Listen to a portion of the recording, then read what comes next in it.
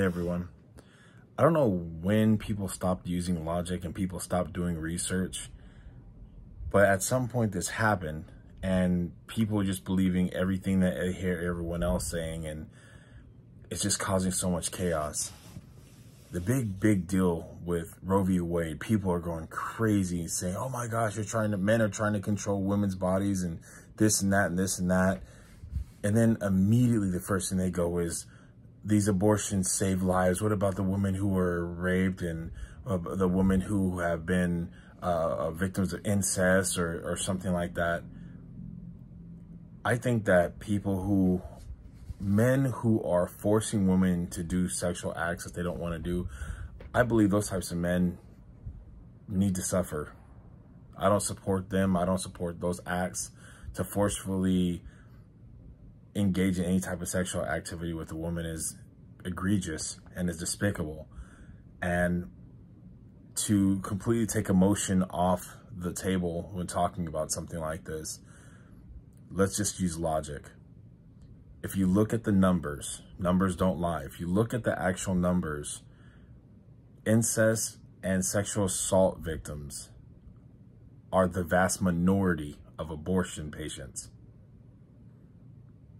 Go look at the numbers. Go do the research yourself. You'll see that abortion patients are overwhelmingly women who didn't want to have a baby. They got pregnant but didn't want to have a baby. Very few of them are those who use the, I forget the actual name of the device, but the little insert that gives you birth control. A lot of them don't use that. So if you're going to talk about abortion, it's important to actually talk about the facts that surround it.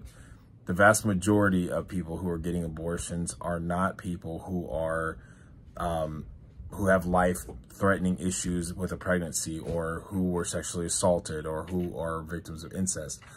In my personal belief, I believe that women who are victims as such should have, that it should be legal for them, that they should have the right to do that, because it's a life-threatening thing and it's something they didn't ask for. But when consenting adults engage in sexual activity and a pregnancy as a result of that, those are responsibilities. I keep hearing so many quote-unquote feminists talk about equal rights, yet if you really think about it, pregnancies aren't equal. The man has the disadvantage in a lot of situations. Yes, the woman has a child, but if you look at it, the woman, what people are fighting for is a woman to say, my body, my choice. All right, let's look at equal rights, or let's look at as it sits today. So if a woman says my body, my choice, and she gets pregnant, and as a result of getting pregnant, she decides, you know what, I don't want the baby. I want to abort this child. I don't want the baby. I just don't want to be a mother right now. Let's say the father of that child wants that baby. The father has no say so. It's her body, her choice.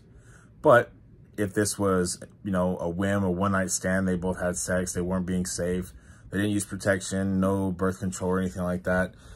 If the woman gets pregnant and the man decides that he doesn't want a baby, he's like, look, I don't want you to have the kid. This wasn't anything special. We weren't in a relationship or anything like that. The woman can choose to have a baby. She can choose to have that child, and then guess what? She can come after him for money. So he can't come up and say, it's my money, my choice, or I can opt out of being a father. No, she's going to come after him, or she has the right to come after him, and she can force him to pay money that he wasn't expecting to pay because he wasn't expecting a child. So if you want to talk about equal rights, let's talk about equal rights. If you're going to really go fight for my body, my choice, it should be equal. It should, this is called equal rights. This is not about superiority. Equal rights say that if a woman is saying my body, my choice, then equally the other parent of that child should also have the right to say that. I'm not encouraging fathers to not be there for their child. I don't support that.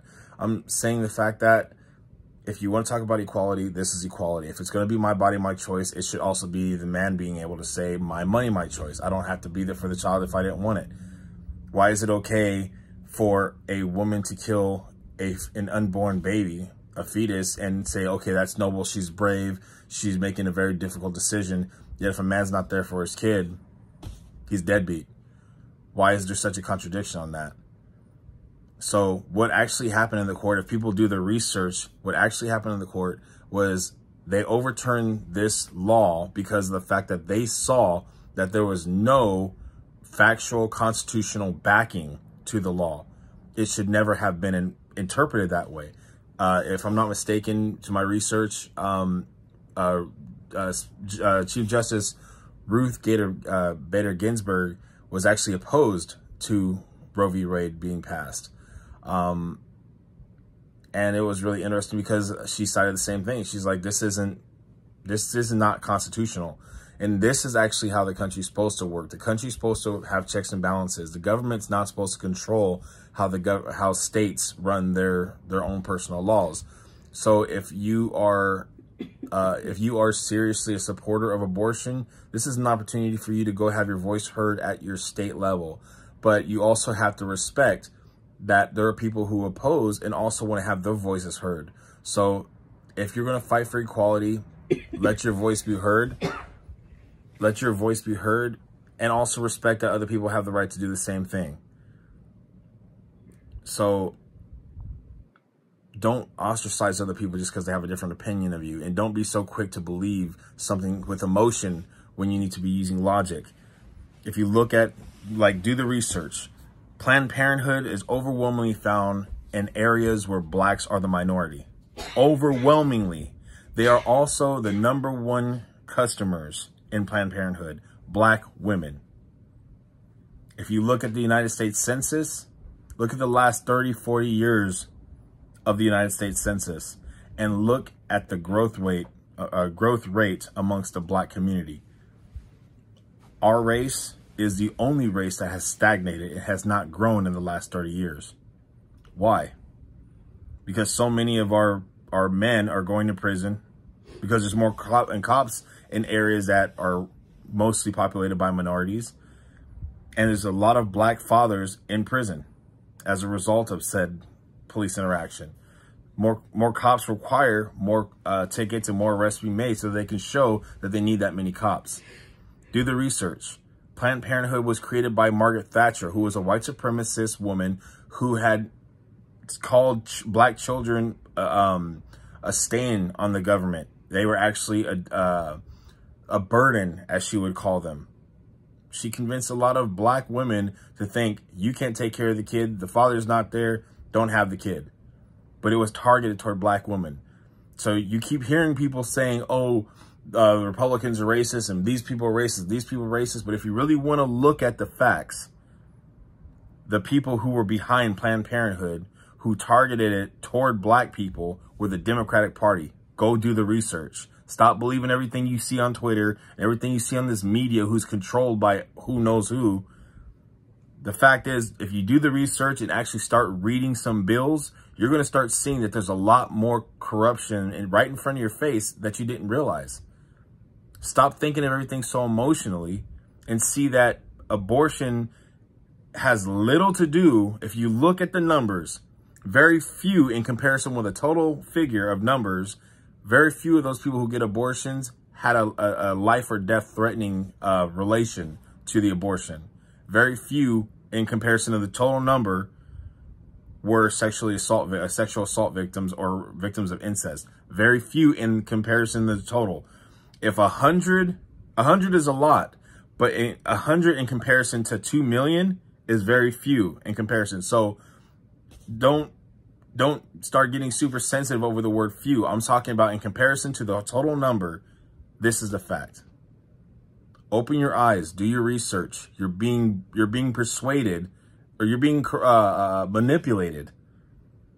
Roe v. Wade is a good thing that it's been overturned. It might save a lot more lives, and maybe finally the black community can actually rise up and start growing.